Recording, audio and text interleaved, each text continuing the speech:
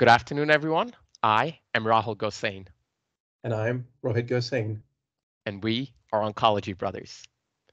Today, we're joined by Dr. Narjust Florez, who's a world-renowned thoracic medical oncologist at the Dana-Farber Cancer Institute, where she's also leading the efforts in diversity, equity, and inclusion in medicine.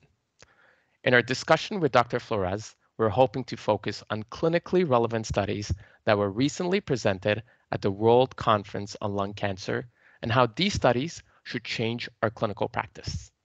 Let us welcome Dr. Narjust Florez. Thank you for having me. It's truly an honor to be with the OncBrothers. We are very humbled. Thank you. Well, let's dive into our first abstract, Yes Study. For our discussion today, Dr. Florez, we are starting with a study that focuses on importance of smoking cessation. Could you please walk us through this study and its findings?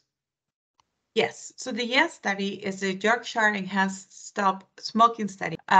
This is a study that allocates smoking cessation at the same time. So this is important. The patients were coming to a lung cancer screening and they were connected with a smoking cessation specialist. They had two cohorts, one cohort that we get the regular follow-up in 4 weeks, and the other cohort that we get an enhanced follow-up with subsequent interventions. The main intervention in this study was the patients were provided a booklet that included a picture of their lungs and a picture of their hearts, showing the coronary calcifications and showing the emphysema changes in their lungs, comparing, and this came in conjunction with behavioral therapy and pharmaceutical interventions. And it's important to mention that this study, one of the interventions was e-cigarettes or vaping, which is a little bit controversial, but was part of the study, and this is not the moment to talk about it. But it shows that the patients were higher indices of quitting smoking, and the quitting smoking was not only done by the patient saying, I quit smoking, they actually had a confirmation by carbon dioxide monitoring, which I found to be fascinating. So they found that the smoking rates increased, but they also found, which two things that I found very interesting. One, it was less than, and they found gender differences. And this supports the data before that smoking interventions should be tailored to genders because the nicotine dependency is psychologic and physiologic based on gender. So women were less likely to quit with this intervention compared to men. When we compare it at the cutoff time, it wasn't as effective. But what I really like is that we finally had a smoking cessation presentation at the presidential symposium. We forget about the importance of smoking cessation. Even if patients have already lung cancer, they do better. But in the US, only 3 to 6% of patients with cancer, all cancers, receive a smoking cessation counseling. Dr. Florez, what do you do in your clinical practice to implement smoking cessation in education? The uptake in lung screening is actually still very low. So how should we tackle those two things in the community? Well, the first thing I have to acknowledge my privilege. I'm the director of smoking cessation at Dana-Farber. So we have a trained social worker in our group that she's trained in a smoking cessation, and she's a bilingual smoking cessation expert.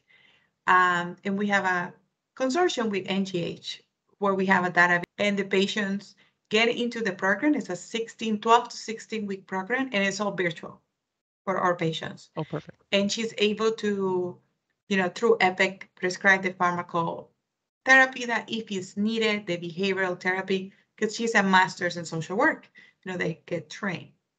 So that's a privilege I have to mention. A smoking cessation, and we know that only providing the number or the quick line is not enough. So put it in your template, refer the patient to the adequate program. And lung cancer screening, we're only screening 6% of the population. And if you think about it, women of color are the group that is less. So I think continue to talk about the importance and breaking down the data for our colleagues in primary care is important because there's a myth about high false positive. No, the data was, I guess, the news picked it out. It was interpreted in a wrong way. So the rates of false positive are not as high as we all thought it were. Perfect. Well, thank you so much for sharing that. We can now jump on our second study, the Shaw study, which was led by you and your group in Boston. Can you please share the findings and the clinical importance of this study, not just for lung cancer, but for all our oncology patients? Yes, so sexual health, particularly for women, has been surrounded by taboo and is often not discussed. As a fun fact to you and to your listeners, the female clitoris was not fully dissected until the early 2000s, where we decode the human genome before we fully dissected the clitoris. So you can see the discrepancy there and the lack of knowledge we have about female sexuality.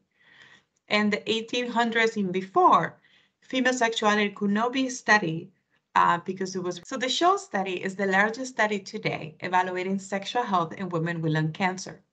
It recruited 249 participants. The age ranged from their 20s to their 80s. The majority of patients have a stage 4 disease, and around 45% of them had target therapy. The results were sobering. We found that 77% of the study participants had moderate to severe sexual dysfunction. And you're wondering what this moderate to severe means. It means it's affecting their daily life and their quality of life. And what also we learned from the SHOW study is that their needs are very different than other patients. We often extrapolate data from breast cancer about sexual health to patients with lung cancer, very different physiology. One of the #1 reasons women were reporting sexual dysfunction was shortness of breath. And when you look at the data in breast cancer, that's in the bottom of the list, right? These patients have lung radiation, lung surgery. And another reasons included depression of feeling unhappy, fatigue, which is an often underestimated side effect. And we asked patients before and after lung cancer, what were some of these physical symptoms they noted most?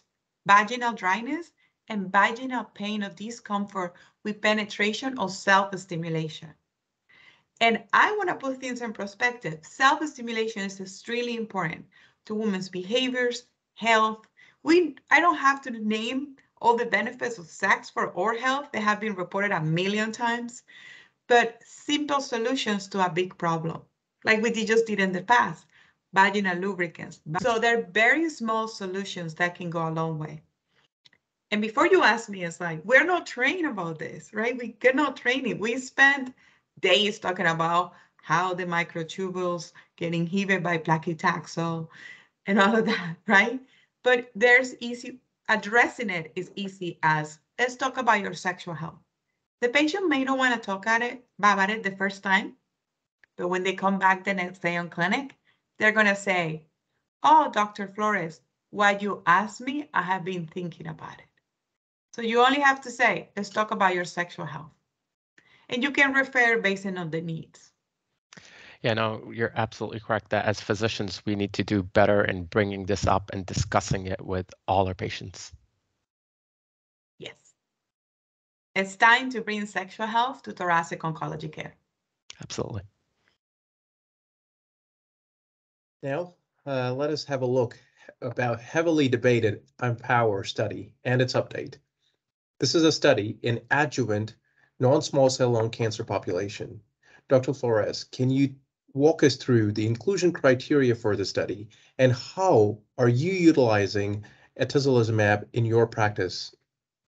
Okay, so the EMPOWER data that was presented at our conference is an interim analysis of overall survival data. One thing that we all need to remember is that this stage is based on the 7 staging system, and lung cancer staging changed. So these are 1B to 3A, and ECO performance status of 0 to 1 that got a lobectomy or surgery, and they had to have PD-L1 analysis. They didn't have a cutoff for the study. Patients were mandatory to receive chemo. This is very different to the KEYNOTE study with pembro in the adjuvant setting. And IMpower chemotherapy, which has a very well-known overall survival benefit, limited, but as well-known, was mandatory. Then the patients were randomized to atezolizumab for a year. So the approval in the United States is for a PD-L1 higher than 1% and for tumors higher than 4 centimeters or stage 2 and 3A. So what the overall survival data shows. Let's start with the easy one. Atezolizumab in the adjuvant setting should not be used in patients with an EGFR and mutation. There was no overall survival benefit in those patients and should not be used in patients with a PD-L1 less than 1%. There was no overall survival data. So the question, who patients should get it? Well, what is very clear is patients with a PD-L1 higher than 50%, but then the 1 to 49%, and these bring memories to Keynote 042. That is a trend. It is a trend and still immature data. Is the trend going to mature? I'm not the person to say that. I think the data is still very positive that there is benefit, particularly for the stage 3 patients, because the chance of recurrence is around 75%. So I think it should be individualized, but the study for IMpower 110 is still pending. We don't know the final read, but if the patient has a PD-L1 higher than 50%, they should go in atezo adjuvantly. 1 to 49%, let's have good discussions with patients, risks and benefits, and full pathology reports. Was a pleural involvement? What lymph nodes were involved? What is the patient's performance status? What is the patient histologic type? Or does the patient have any other mutations? So, as I always say, this brings attention to the importance of biomarker testing. Thank you for that. Talking about recent approval, just like atezo, let's have a look at our last study, NADIM-2 trial, which looks at neoadjuvant chemo-IO, which is also approved in non-small cell lung cancer. Can you please walk us through this study, please? So the difference between NADIM-2 and CheckMate A16 is that NADIM focused on patients with stage 3A and B. This time, these patients require histologic confirmation of N2 N2 involvement in order to be enrolled. That's important.